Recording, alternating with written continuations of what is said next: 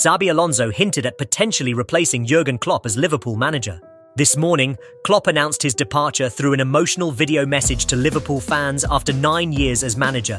The footballing world is now in chaos, with Pep Lijnders and Xabi Alonso emerging as the frontrunners for the job according to the latest odds. Alonso is a compelling option, given his exceptional performance this season as Bayer Leverkusen's manager, with his team leading the Bundesliga and remaining unbeaten.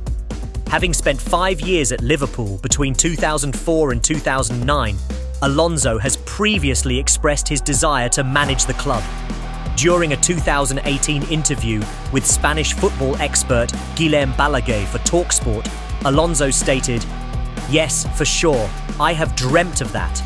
But first, I have to prove myself and prepare. If I decide somewhere along the way to take my chances as a manager, my link, my commitment, my passion with Liverpool is there. Why not? We will see if we can cross paths in our ways." Alonso also predicted in the interview that his former midfield partner Steven Gerrard would likely take on the reins at Liverpool before him.